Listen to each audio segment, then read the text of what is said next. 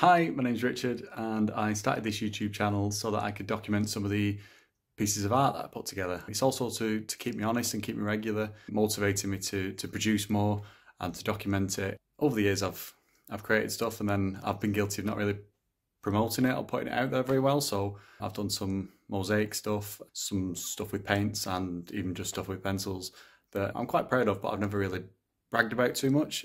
I'll go into some of the stuff that I've done previously in later videos, but the reason that I've started this YouTube channel now is because my wife and I recently became parents for the first time and I wanted to create a mural. So I created a safari mural for our baby son's nursery room. I decided to film it and film the process, a time lapse of it, and obviously the finished product is there. I'm quite proud of it, so it motivated me to kind of do more stuff on a large scale, on walls and stuff. So we've also just moved into a new house, and in that new house we've got quite a sizable garage, and there's a wall, a blank wall in the garage. So a lot of this YouTube channel is going to be me painting on this blank wall.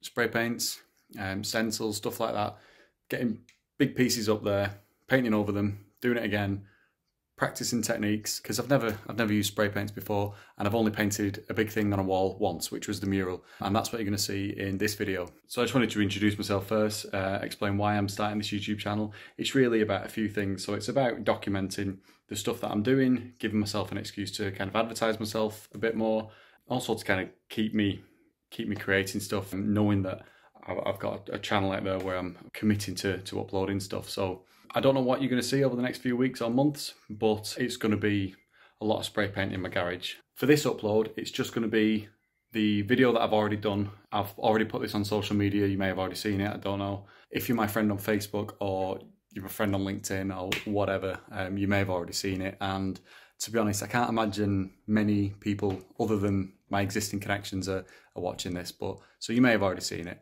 But here's the mural I did for our baby son's bedroom.